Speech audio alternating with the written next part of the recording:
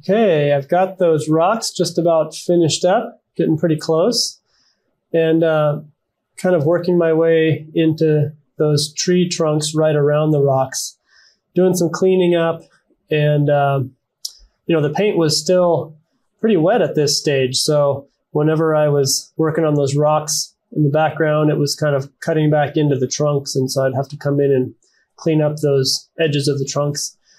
But as I'm working on adding some of that glow to the tree trunks themselves, you can see there on the palette, I've mixed some pretty strong kind of red-orange color there, as well as that brighter yellow, which I was using kind of around the rocks. But that red-orange glow color, it's got to be just a little lighter than the overall color of the trunk, but then obviously a lot more saturated. And what I'm doing here is just using one of those soft badger hair brushes to apply that warmer color right on top and sort of get that glow effect to happen.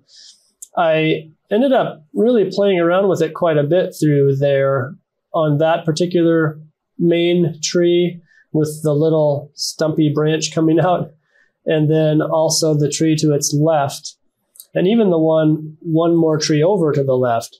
Those kind of middle three trees, those main ones that are closest together, I thought those are great trees. The placement of them is great in the image, so that they can all kind of frame that center of interest. And so I played around with that glow on all three of those a little bit, just thinking, anywhere where that bright water reflection is touching one of those tree trunks, like behind one of the tree trunks, was a place that I felt like I could make glow. And so I did that on all three of those trees here and there, and ended up sort of playing it back and forth and kind of adding it and then taking it out, and sort of deciding, I didn't want to go overboard with that glow. I didn't want to just make everything glow.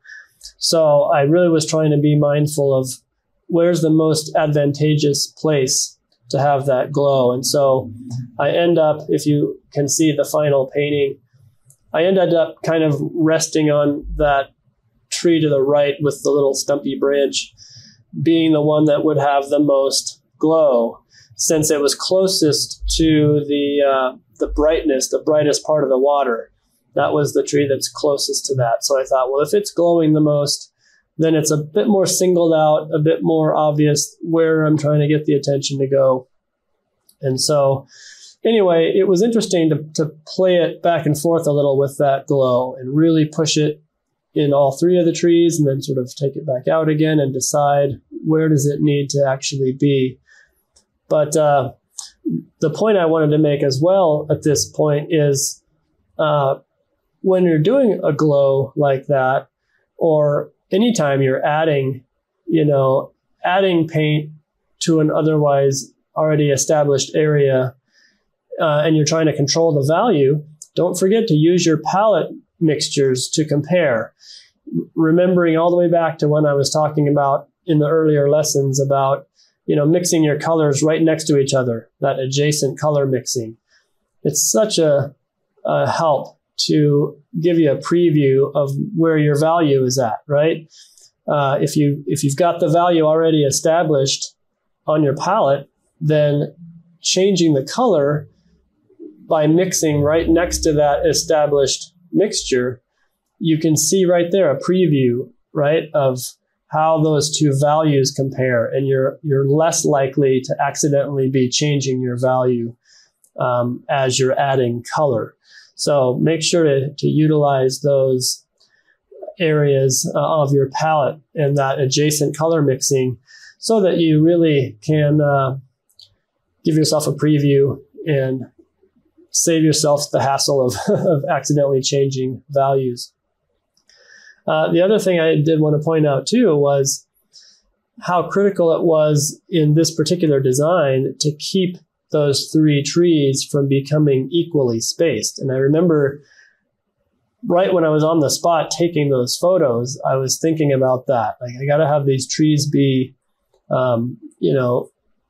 not equally spaced. I've got to position myself so that they're not lined up with equal space in between. And they're interesting trees just with the shapes of them. So that helped too. But I was really trying to be careful as I even was composing the photo to think about that tree placement. So, you know, we're trying to be careful that we don't end up with some of those designs to avoid, like we talked about earlier on in the design lesson, talking about, you know, things equally spaced, repetitive forms as well. You know, that was definitely the case on this painting too, with all those branches. I was really trying to also be aware of not overdoing it with the branches, because they really don't all need to be there. Obviously, they're there in the photo and they work.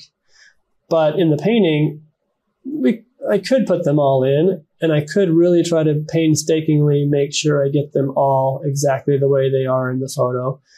But for the idea of the painting, they're just not really necessary to get them all. So it goes back to that same idea that I keep talking about, which is taking the most dominant detail and really letting that, you know, shine first, and then deciding, well, what else do I need? Do I really need some more branches, or are these enough? Are any of them distracting? That was another issue here too. I had a few places where some of those little, you know, stumps of branches, the little broken off ones, were almost lining up or creating a tangent with another shape, you know, like that, the landmass, the top of that mountain form in the background was kind of almost running into a place where one of the branches was coming out of the tree. That closest tree to us, there's a little branch like that sticking out pretty close to where the top of that mountain form is.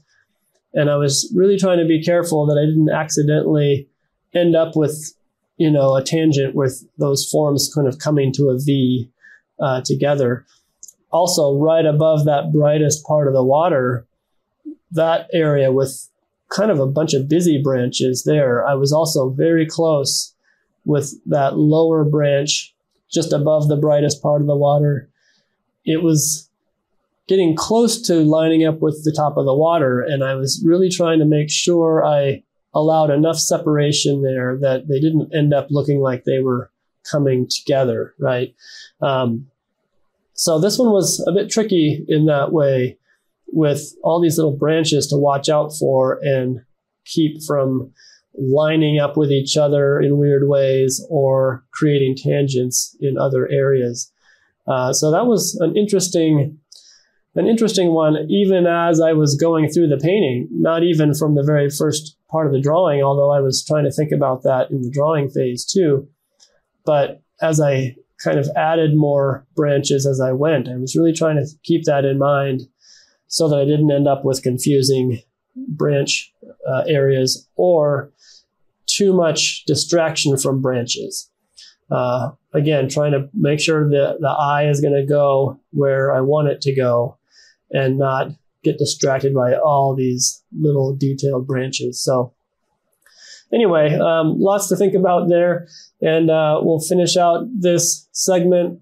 And in the next one, there's still a few other spots I needed to refine and finish that really have continued to just be at the block-in stage so far. Those bushes on the left side still haven't really been touched again. So I'll get in there and do some of that finishing in those places and talk more at that point.